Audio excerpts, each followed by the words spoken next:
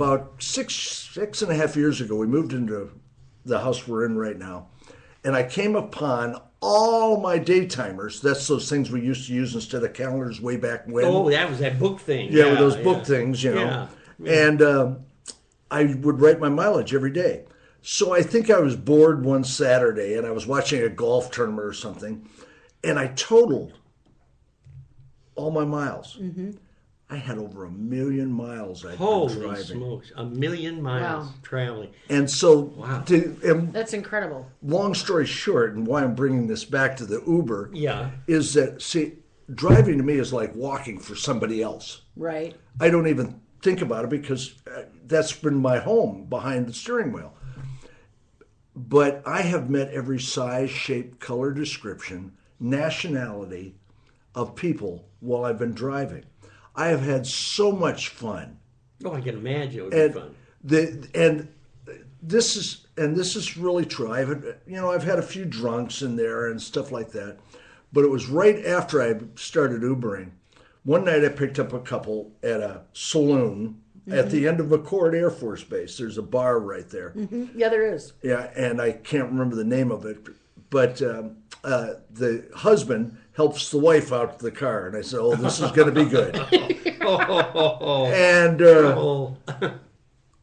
So I get them in the back seat, and I mean, all of a sudden my car smells like the local brewery, and I'm going, I got to get these guys home quick.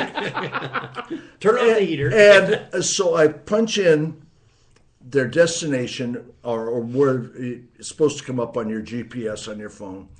And for whatever reason, locale that night, the GPS didn't want to work. And I said, of course not. I said, of course, okay, no problem.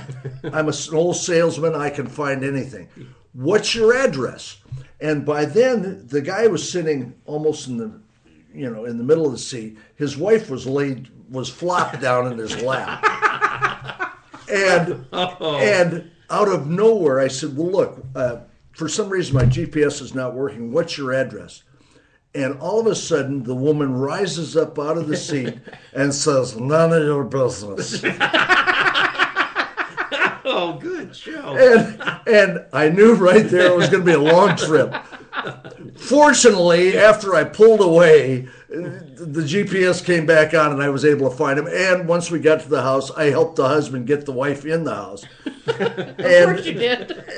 And so I don't drive late night Uber now anymore. No, it's but I've had a ball. It's I know this sounds like an advertisement, but for me, with my two other jobs with Colonial Life and King Vinyl Fencing, where they're 1099 jobs. Mm-hmm. So, and they're straight commission.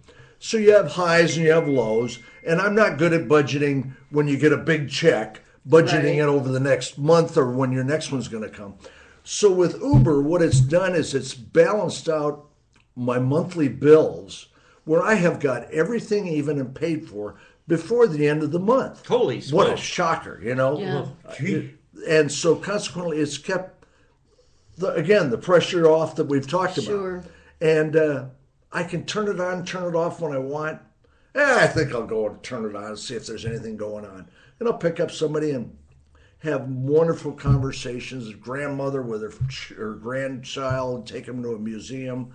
And it sounds like a fun job. It is. It's a ball. I love it. And like I said, you can tell I hate it because I'm so introverted, you know? Yes. Yeah, well, that would be the problem. Well, that's just a perfect picture we were of who you are. We were going to have Candace go ahead and at the end of the show here, because she always has the last word. I don't want to upset America. I want to make sure that Candace has the last word. But really, he does, because he always closes us out. So who really gets the last word? See, he doesn't think that I'm on to him. I'm totally on to him. You're totally on to him. I am. Candace, go ahead with the last word for our show today. Well, you know, this is exactly why we wanted you on the show, because of your love for our community, the love that just for humanity. I mean, it's a beautiful expression. And we're fortunate to have people like you in our community. So, one, I just want to thank you for that, because you're hard to find. People like you really don't grow on trees. No. And it's a lost art, the love of humanity, to the degree that you have. So there used to be, if we went back in the 40s and 50s, we knew our neighbors. We knew who they were. We were involved in their lives, everybody's lives to a degree. That's right. And we are not anymore. And so we're just excited to be able to have you here on the show. So thank you. Well, it's been great. We're running out of time. I gave Candace the last word. And I do have to mention that she does have workshops coming up, do you not? I do. I have, we're doing value creation, and that will be at Tower Lanes on Thursday, the November 2nd. Oh, she's going. She doesn't know what day she'll be there. Bill likes to do this because I don't have my calendar in front of me because we're in the studio. How do they get a hold of you, Candace, to sign up for the class?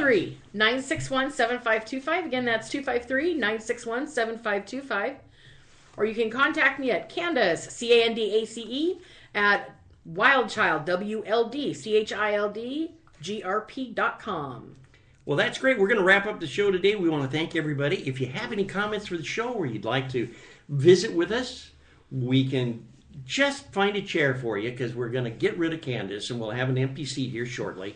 Yeah, he keeps wishing. It's wishful thinking. Wishful thinking. So you get a hold of us at yourdisruptor, T-O-R, at gmail.com. That's yourdisruptor with a T-O-R at gmail.com. Until we talk to you again, we'd like to have you keep a smiling.